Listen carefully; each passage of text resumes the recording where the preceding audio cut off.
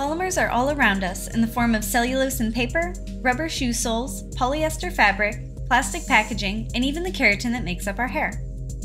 According to Encyclopedia Britannica, a polymer is any class of natural or synthetic substances composed of very large molecules called macromolecules that are multiples of simpler chemical units called monomers.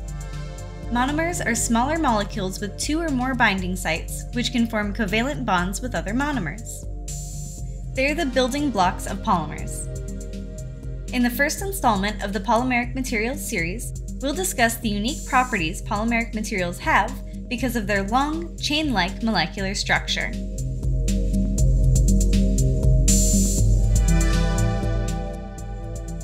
Molecular weight is the sum of the atomic masses of all atoms in a molecule. When compared to water, oils, metals, salts, or other materials we commonly interact with, polymers have very high molecular weights. Water has a molecular weight of 18.02 atomic mass units, while polymers can have molecular weights of 20,000 to 200,000 atomic mass units.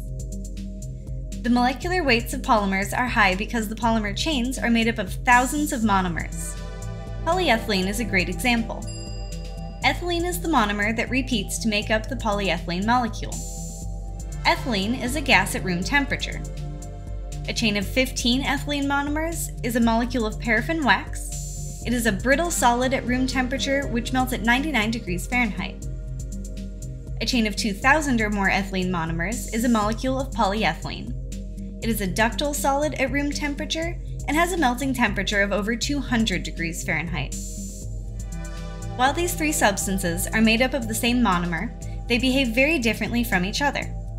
In this example, as the molecular weight increased, the substance's strength and softening temperature increased because of the stronger intermolecular bonds between the molecules.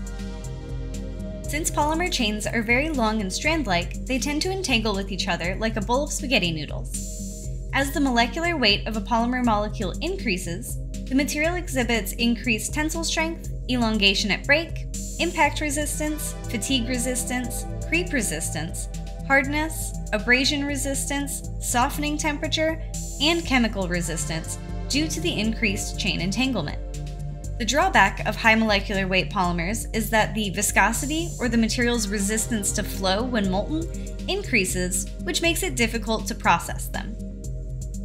While the interaction between polymer chains is strong due to entanglement, the intermolecular bonds between polymer chains are much weaker than the covalent bonds that hold each molecule together.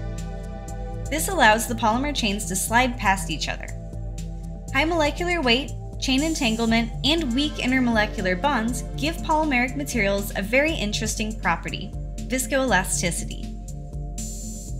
Viscoelastic materials exhibit both viscous and elastic characteristics when undergoing deformation. Viscous materials resist shear flow and strain linearly with time as stress is applied, whereas elastic materials will strain when stressed quickly and return to their original state once the stress is removed.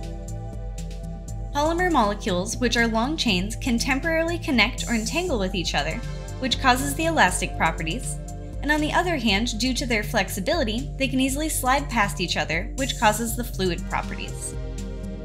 Viscoelasticity gives polymeric materials the ability to absorb energy, flex, and spring back into shape without breaking. However, if the yield stress of a polymer is exceeded, the material will permanently deform. The behavior of viscoelastic materials is dependent on temperature. As the temperature increases, polymer chains move further apart, increasing the free volume between molecules and increasing the kinetic energy of the polymer chains. This allows them to slide past one another and disentangle more easily. Viscoelastic materials' behavior is also dependent on strain rate. When the strain rate is fast, polymer chains do not have enough time to rearrange or undergo yielding, so instead they will disentangle. Elevated strain rates result in a ductile to brittle transition, and this is why pulling on silly putty slowly results in plastic deformation, while pulling on it quickly results in the silly putty snapping in half, which is a brittle behavior. Time under load also determines how viscoelastic materials will behave. Over time, when a force is applied to a part, polymer chains can rearrange and disentangle. This is why plastic lids that are screwed tightly onto a bottle may crack if left untouched for a long time. In addition to having viscoelastic properties, polymers also exhibit non-Newtonian flow. This means that the viscosity of a molten polymer changes depending on the shear rate. When a molten polymer flows quickly, such as during the injection molding process, the polymer chains align like dry spaghetti noodles in a box. This allows them to slide past each other more easily. For a Newtonian fluid like water, its viscosity is independent of shear rate. For a non-Newtonian fluid, its viscosity will change as the shear rate changes.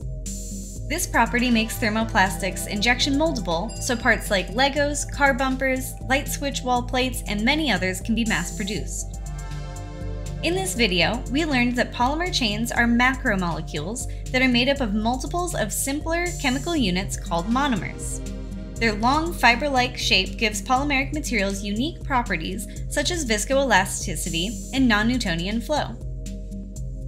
These properties allow us to manufacture plastic parts that would not be possible to make out of metal, wood, glass, or other readily available materials. In the next video, we'll discuss the differences between two categories of polymeric materials, thermosets and thermoplastics. Thank you for watching. If you enjoyed this video, please hit the like button to let us know and comment below with any questions or topics you'd like to see covered on the channel.